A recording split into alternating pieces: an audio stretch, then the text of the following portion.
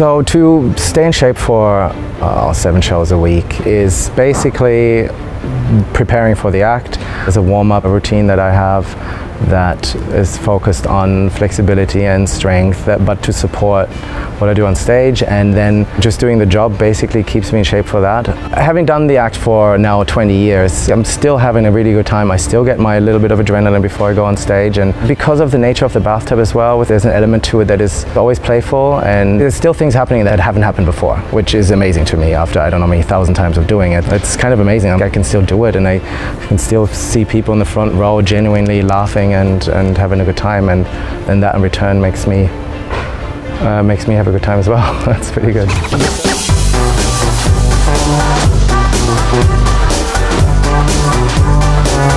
I didn't really think that I would ever have the name Bath Boy, and I actually was trying to fight it in the first few years, but the Bath act was the one that always stood out, and in the end a lot of people in my position, a lot of circus performers are trying to make an act that is a memorable act, that is something that stands out. The tube has a character on its own, it's a beast on its own. It's this rich, morphing, constantly evolving piece of plastic that I came to love and hate at the same time. The material changes depending on temperature, depending on humidity. It may get more flexible, it may get more stiff, it may get more aggressive towards my skin.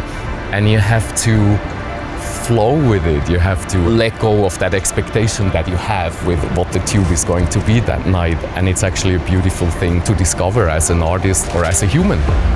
I have to remind myself, this is what it's about. It's about showing a struggle, it's about being vulnerable, it's about being exposed, at the same time displaying confidence in being vulnerable, in being exposed, and that is a very powerful thing.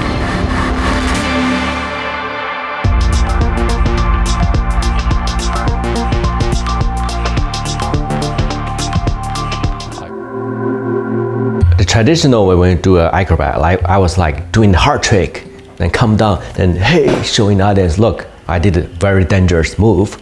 But this act we're doing is about story, two people, we're depending on each other. So we're trying to give the audience feel like we're loving each other, we have to trust each other and hold tight, never give up. There we go. Like, enjoy this moment for a second. Really nice. And then attack this down, make it a little faster. Boom, beautiful. That works. Okay. Yeah, so do that again. I love these legs that you're doing before, just because it brings dynamics to the actual combo, because the music's so hype in that moment. So just boom, let's go. And then go, boom, let's go for the next thing. And then you can go for the next thing. I just feel like the more spin, the more effortless it's gonna look. But this moment, mark it a little bit longer. Yeah, because it opens up the whole image before you go into this guy. Yeah. Fernando has an eye of a dancer, and that is super important, especially with circus artists, because we get so wrapped up in our tricks that we don't leave time to breathe and have fun. This is beautiful. This moment here is great. I just don't want it to stop. Keep going. Love, yeah. That leg was natural for you. It looks beautiful. Use the weight of the pole to keep going. Boom. And then you make it stop. Boom. And then stop. Yeah. I think today went really well. We put together an act in an hour, which was, I mean, in record time, honestly.